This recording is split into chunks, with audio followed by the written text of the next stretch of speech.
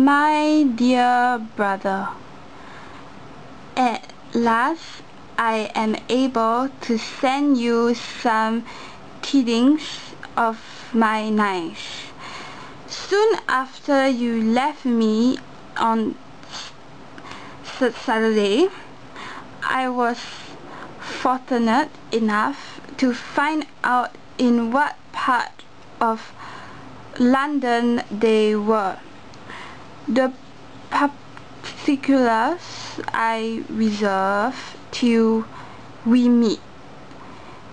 It is enough to know they are discovered. I have seen them both.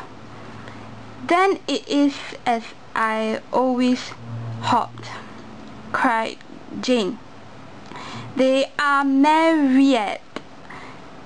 Elizabeth read on. They are not married, nor can I find there was any intention of being so.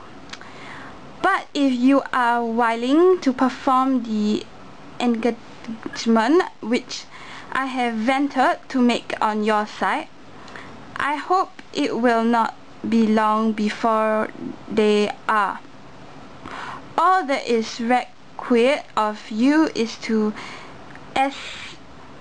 assure to your daughter by settlement her equal share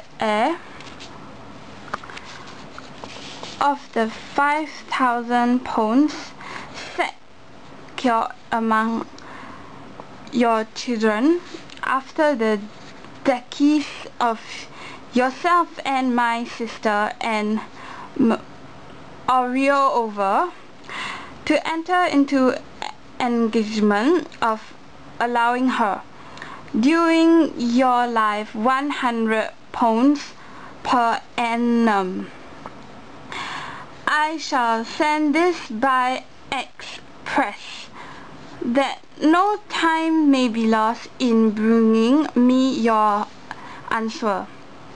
You will easily comprehend from these particulars that Mr.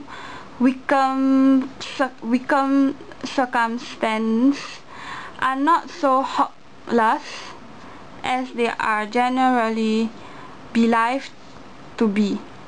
The world has been deceived in that respect, and I am happy to say there will be some little money, even when all his debt are discharged, to settle on my niece, in addition to her own fortune.